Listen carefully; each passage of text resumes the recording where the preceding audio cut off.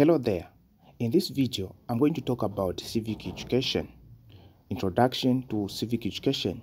And this is the first part of the video. If you want to know more about civic education, please watch the second part of this video.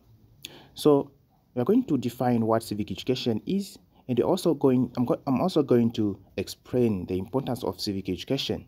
So to start with, civic education is simply the study of the rights and obligations of citizens in a society.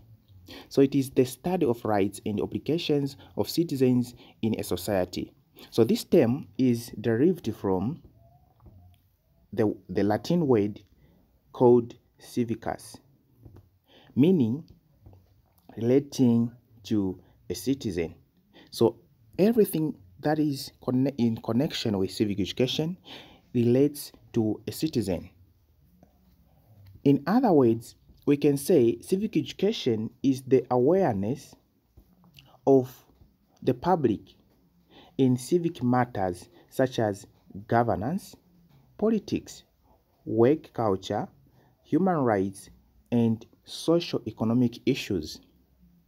So it is the awareness of the public in matters such as governance, politics, work culture, human rights, and socio-economic issues.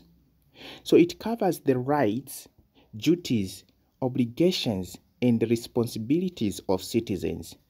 So civic education covers rights, duties, obligations, and the responsibilities of citizens. So let's look at the importance of civic education. We have known what civic education is, and let's see what is the importance of civic education. So civic education is very important because it enables citizens to be aware of their fundamental rights and freedom.